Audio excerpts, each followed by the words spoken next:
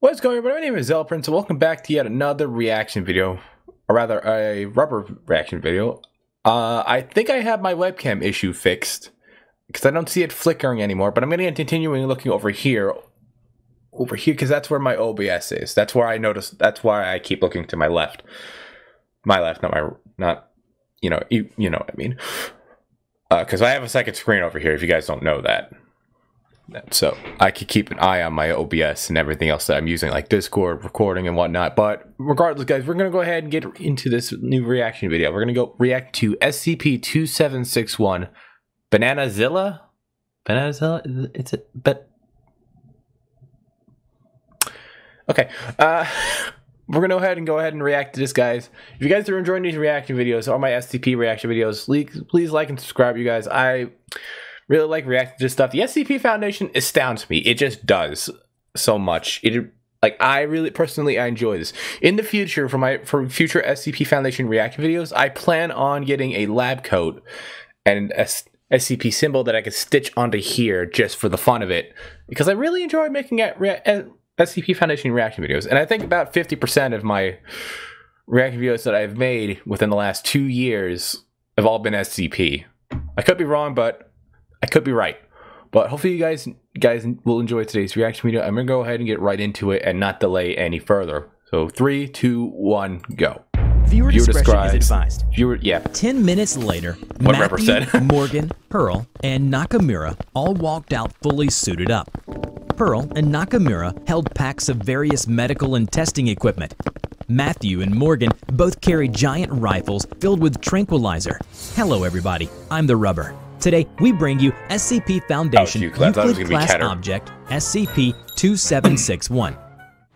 SCP-2761 is a large, hunchbacked, bipedal alligator with a mouth structure similar to that of a bull shark. 2761 possesses a notably yellow skin. Okay, sorry to pause so quickly into the video, but now I know why it's called Bananazilla, because it literally looks like a banana. The thumbnail didn't really say it looked like a banana at all. So now I could see it. Now that I'm looking at the body and now I'm looking at the head, it got the split open like a banana does. So I could see that now. Skin coloration, a petaled, flexible frill that can conceal and protect its face, and constantly exudes a scent that smells like overripe bananas. Additionally, 2761 possesses biohazardous blood, at least 32 known genetic carcinogens, and dozens of known hazardous bacteria strains are present. It appears its gut flora also constantly produces even more of the above substances. So it's a it's like a literal walking virus, in a sense. Is that right? Instead of causing 2761 harm, it appears these compounds and bacteria are beneficial for it, inciting even further mutations over time. Strangely, despite all of the mutations 2761 has undergone, it has never shown signs of any cancers or tumors. Hey, like I said, a literal walking virus. Oh god. 761 is somehow able to absorb and express the genes of other animals it eats. In an interview with the researcher Matthew, Dr. Pearl, and Dr. Nakamura, the two genetic scientists at Aquagene, a pet storefront that sells heavily genetically modified aquarium fish, revealed that 2761 was apparently part of a set of prototypes for their next proposal, Centifruit fish. 2761 was initially supposed to be banana pipefish. However, in about the 5th week of development, Dr. Pearl caught Dr. Higgins, their lead geneticist, tampering with a batch of the baby banana pipefish. Higgins was making them more carnivorous and more yellow because he thought it would be hilarious if he could sneak a biting banana into the local grocery stores. So she confiscated them, and Higgins promised never to be involved again. However, Higgins was lying to her. The truth was, Higgins made more of those things after he took them back, put the originals in the disposal unit, and then flushed the rest of them down the toilet. We are so sorry for the trouble we've caused you. It looks like you were able to capture it. So, Mr. Matthew, if it's possible for us to examine this thing, we might be able to help you find a way to... At that moment, researcher Matthew's intercom flared to life.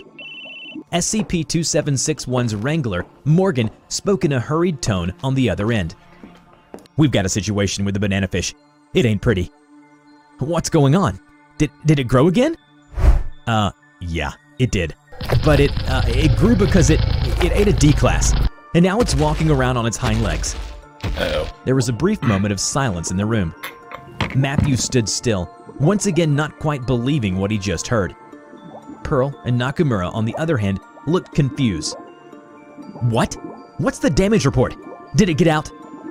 Oh no, it's still in containment, all locked down. But, all right, thanks, Morgan. I'm bringing the two back to Site 71. Notify the guard station so they don't try to mind wipe them when they cross the door. What? Pearl squeaked. Nakamura asked nervously, Mr. Matthew, what do you mean by... You two shut up. You're coming with me. And you're gonna help us figure out this hot mess of a so-called fish you made. Follow me downstairs, please. We're gonna have to speed back to base. The two Aqua Gene scientists jumped, then hurriedly followed the Foundation agent out of the room. Everyone's day was about to get a whole lot more interesting. Nakamura stayed silent with fear as the armored van carrying him and Dr. Pearl rumbled softly down the road to who knows where. He was beginning to have his doubts about Matthew's credibility. What the hell is going on? Nakamura felt his neck beginning to sweat. Meanwhile, Pearl began to cry. Where are you taking us? What are you gonna do to us?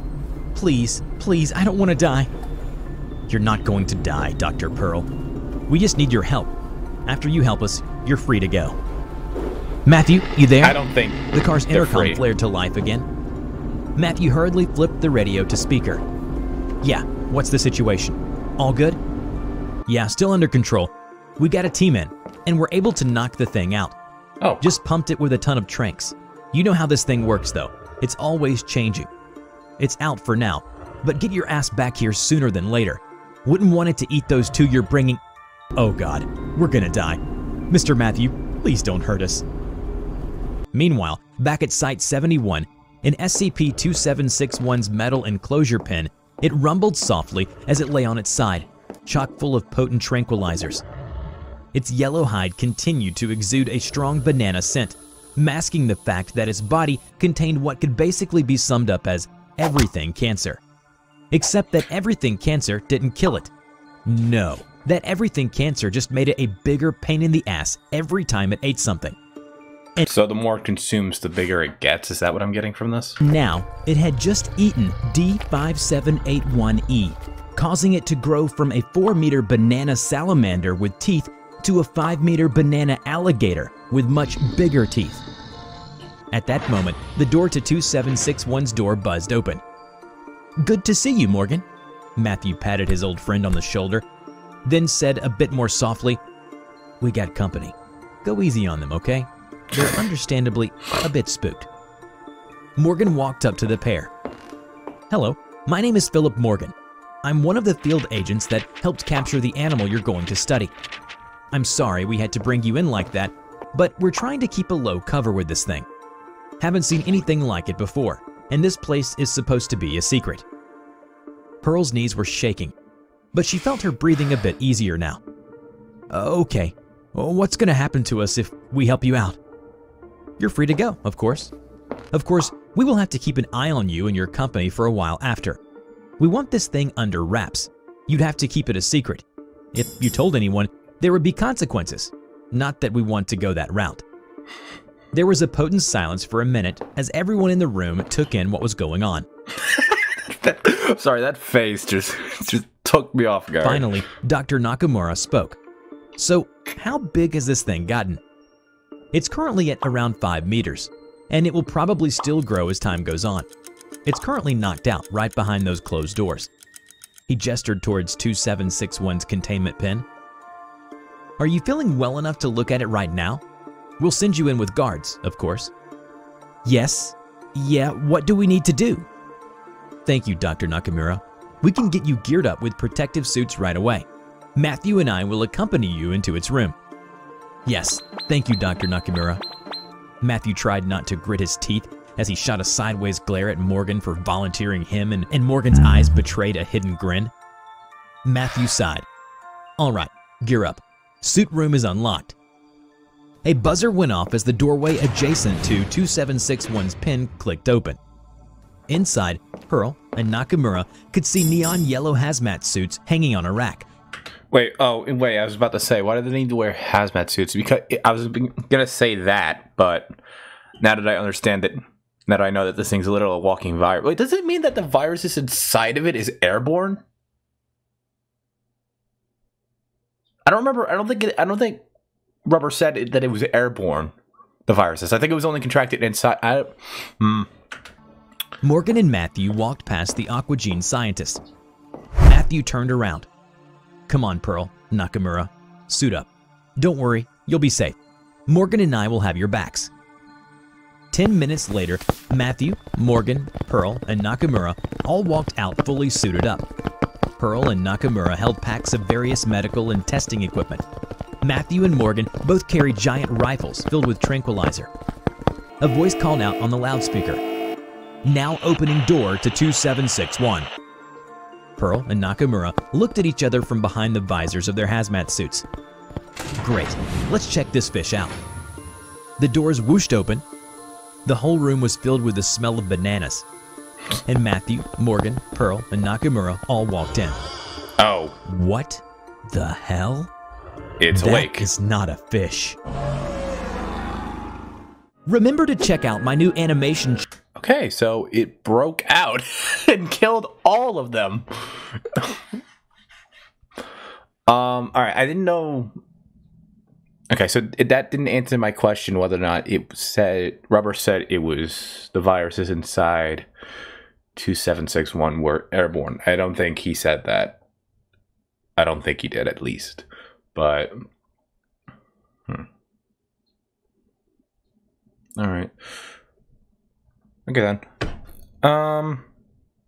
It was a pretty interesting one. It started out as a fish, and then it became a hulking alligator-like creature that was also a banana. Then again, I was about to say that doesn't make any sense, but then again, it's the SCP Foundation. What's gonna make sense? All right, but hopefully you guys enjoyed today's reaction video. Like, subscribe, all that stuff, guys. And I'll see you all in the next one. Bye.